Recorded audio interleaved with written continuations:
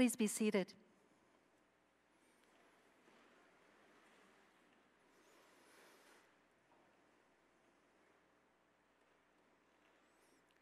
When I was 14, I learned how to lay brick. The most important part wasn't sliding the mortar off my trowel onto the brick. It was the plumb line. It's a string with a weight at the bottom that uses gravity to get an accurate vertical line so that you can keep level. If I didn't stay level, it would impact the integrity of the entire house.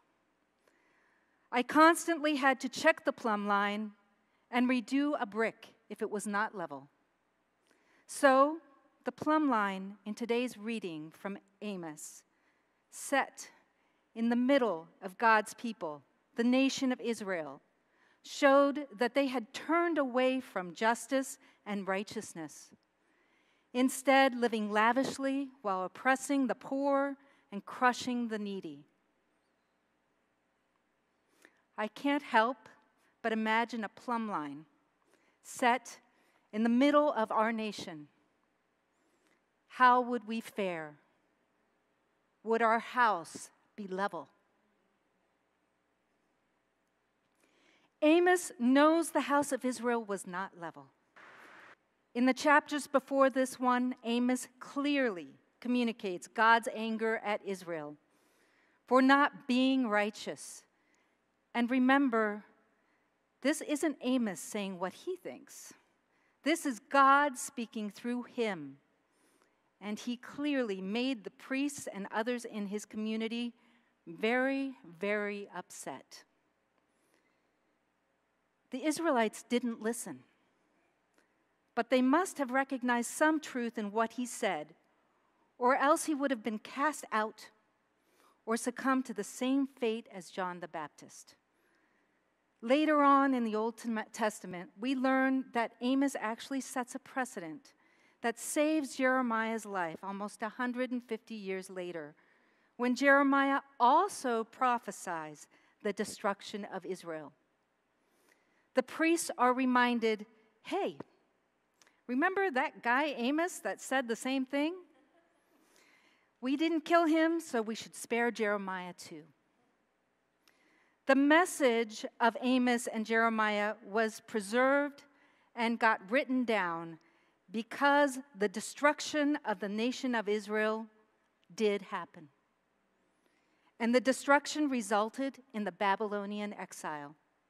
A great trauma taught the Israelites the value of the words of the prophets, bequeathing to us a plumb line of moral and ethical guidance that we as Christians can also use in our lives. This is not to say that we should think of biblical prophecy as something akin to telling the future. Prophecy is more vital. It is God communicating a difficult truth in order to give us an opportunity to change. Sometimes we are able to grasp that difficult truth and make that change. Perhaps it happens over time. Or maybe we never hear it and we never change. After Amos prophesies that God will destroy Israel, the priest Amaziah tells him to go earn a living as a prophet somewhere else. But Amos isn't a prophet. He's a herdsman and a dresser of sycamore trees. Which got me wondering, what exactly is a dresser of sycamore trees?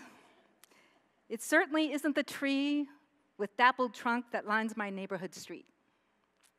Turns out it's a small tree related to the fig that requires pinching the stalks to help the fruit ripen.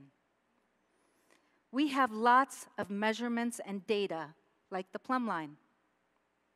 But perhaps along with that plumb line, we also need dressers of sycamores. Those that pinch and guide us in our critical thinking so that we can grow and produce fruit of change that yield a more just society driven by the care and love of our neighbor. That change may entail giving up your power in order that we may share with others. Amos and John the Baptist certainly provide us with lessons in laying down one's life for God. What if King Herod had sacrificed some of his political power to say no and defend John the Baptist? What if Amaziah the priest had advocated that King Jeroboam listen to Amos? Or if King Jeroboam had asked to understand and critically reflect on how things could change instead of viewing Amos as a threat?